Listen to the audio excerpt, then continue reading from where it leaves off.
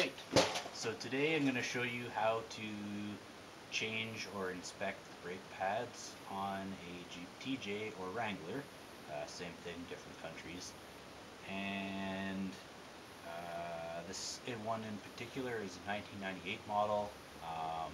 All brakes work pretty much the same, just the bolt sizes might be slightly different. You know, disc brake is a disc brake is a disc brake, same principle. So we're going to start off some tools that you might want. You need a 19mm socket, take off the lug nuts. You need a 13mm wrench. Sometimes you can fit a 13mm socket in there. I like to use a wrench. And pry bar, you can use a large screwdriver, socket extension, you can use a wrench if you really want to, and sometimes the C-clamp is handy. We'll get into that later.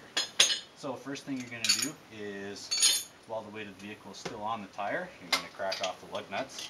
Otherwise, when you put the force on, it's just going to spin the tire on you. So just going to take that off.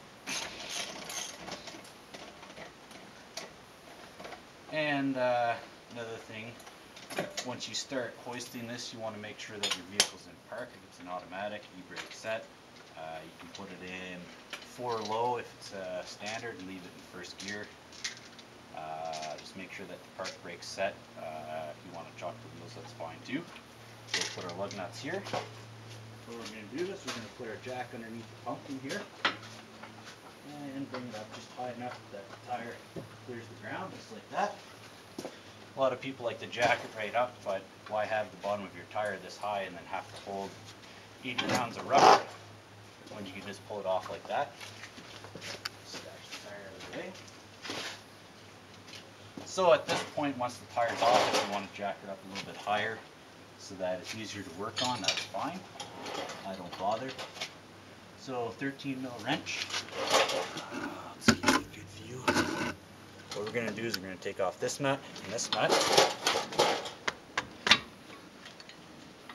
Sorry, bolt. It's the other end.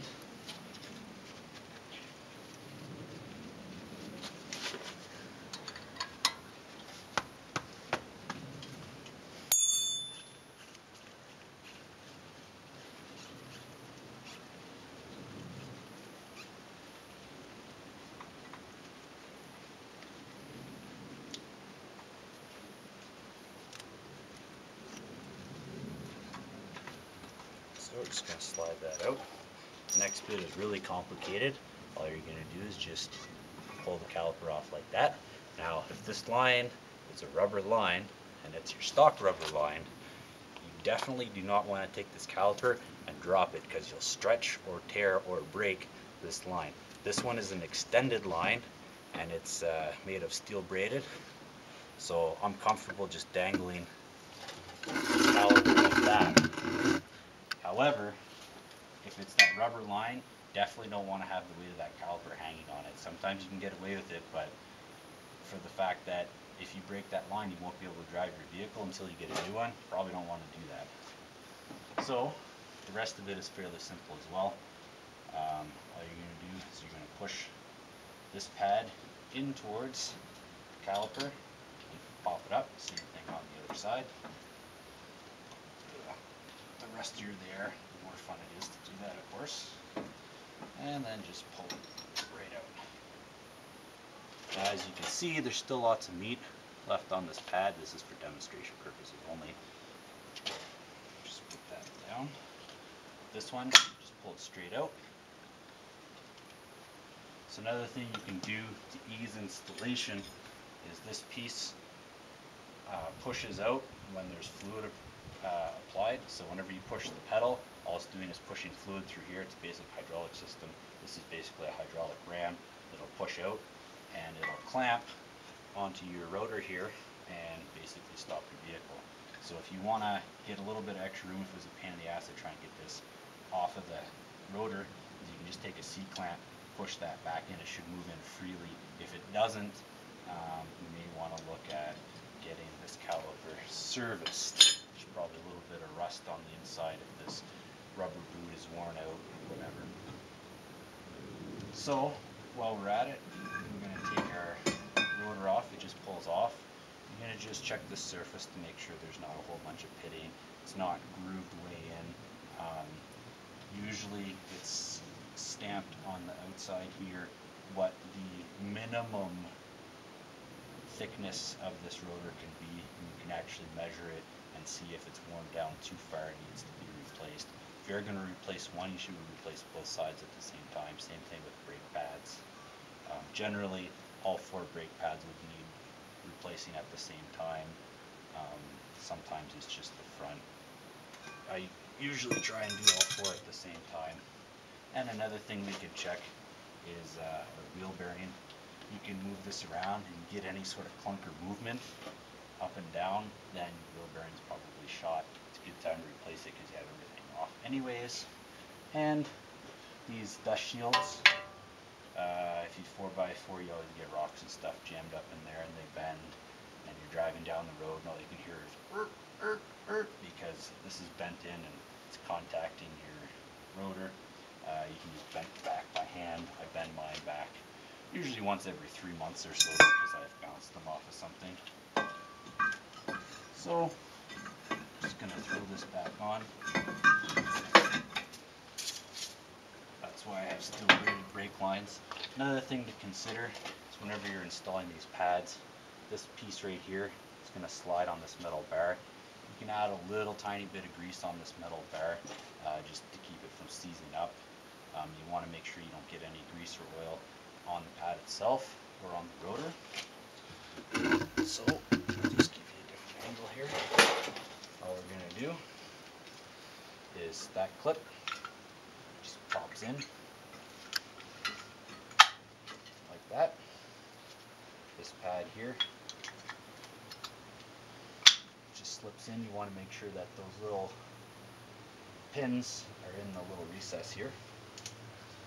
And make sure you don't have your hose twisted up. And bottom in first, you see that the tabs line up.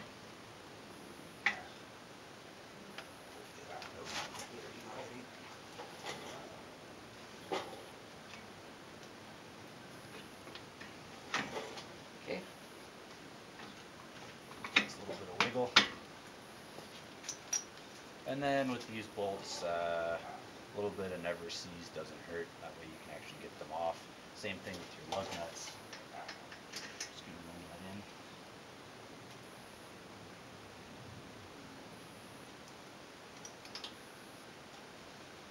Brake line usually likes to get in the way.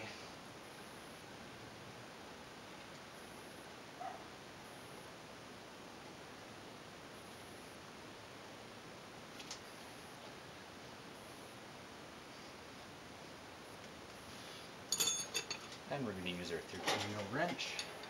I'm just going to snug that up. They don't have to go stupid tight, but you want to make sure that they're snug enough that they're not going to vibrate out. That's probably good. Now I'm going to show you the trick for putting your tire back on. With an off-road tire like this, they can weigh up to 80 pounds or more with the rim. So, rather than lifting it up all the way, like I mentioned before, I'm going to get it to just the right height. Just going to spin the tire in place, just to try and get our lug nuts lined up. It's going to be difficult. So you can see I'm actually just sliding the tire on the ground. I'm not actually picking up the whole weight.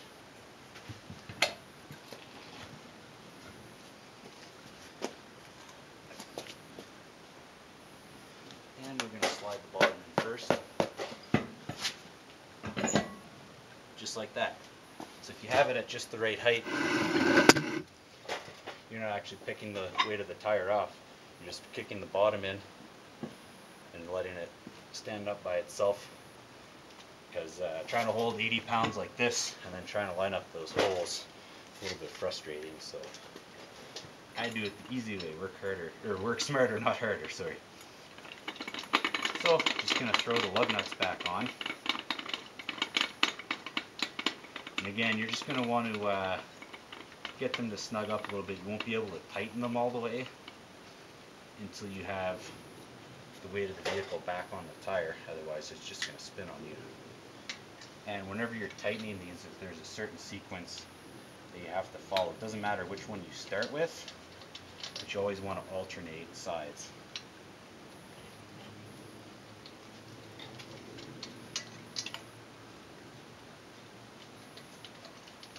So again, we're going to use our 19mm socket, flip the ratchet the other way.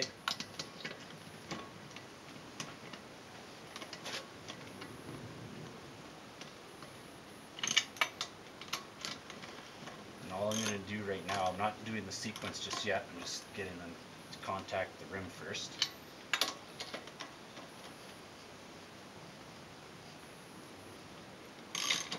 And all I'm going to do is I'm going to start on this one. Go up to this one right here. I'm going to come across again. I'm going to tighten up this one. I'm going to come across, tighten up this one, and then I'm going to come across and tighten up this one. Now that I have them somewhat snug, I'm going to go ahead and drop my jack. So now the weight of the vehicle's on the tire. I'm going to start with this one again. And with a steel rim, you're looking for around 80 foot-pounds of torque. If it's an aluminum rim, you're looking at about 110, depending on the rim and what vehicle. Torque spec's going to change a little bit for you. Because of the size of my tire and what I do with it, I generally aim for about 100 foot-pounds, which I have a pretty good feel for. It's about that thing. Again, I'm just going to alternate.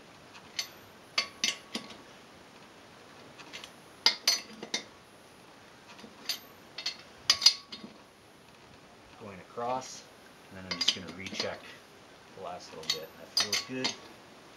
Feels good. It's very important that you follow that cross pattern, always going across. Otherwise, you can actually warp your tire, warp your rim. It's going to feel kind of funky when you're driving down the road. So there you go. Take it for a little test drive, make sure everything works okay. After a couple hours of driving around, torque it up again. Again, it's going to depend on how you're driving your vehicle. I put this thing through the ringer, so if I'm going to go beat it around for half an hour, I'll check them in half an hour. If you're going to drive on the highway, you know, check them in 3 or 4 hours. If you're going to drive around town, you're good for a day or two, and then torque them back up. So there you go. You know, less than 15 minutes. You've changed or inspected your brakes. Really simple to do, basic hand tools. You know, if you can manage to do the wash by yourself, you can manage to change your brake pads.